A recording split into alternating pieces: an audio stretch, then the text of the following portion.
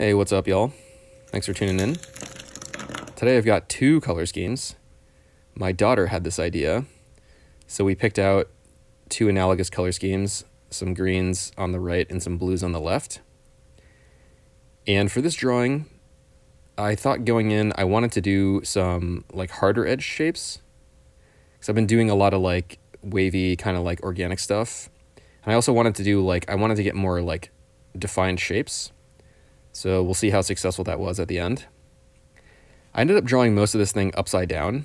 It wasn't on purpose. I'm just trying to figure out ways to get my hand out of the way of the camera. And this ended up being like mostly top-heavy composition.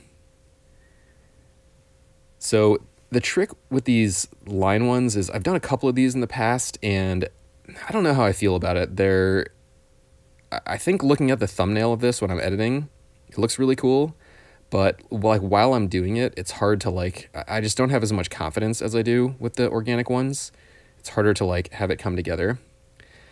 But yeah, so going into the colors here, I'm thinking okay, maybe this can be like a crystal or something like that.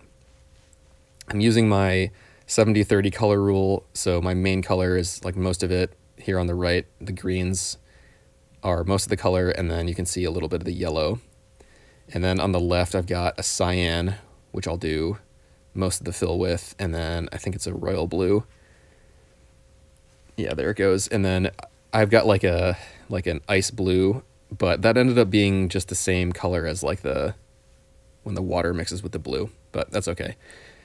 I also decided to go back in with a fill where I just add water to the main color, which I think worked out okay. But yeah, let's see. Successes on this one. I think the composition turned out well based on how I feel about the thumbnail. I don't know if I met my daughter's brief. I didn't really play with shapes going across the line and changing color. But that's okay. I'll definitely revisit this idea in the future. I think it was a cool one. But yeah, thanks for watching. Appreciate you. Like, subscribe, all that stuff if you want to see more. And I'll catch you on the next one.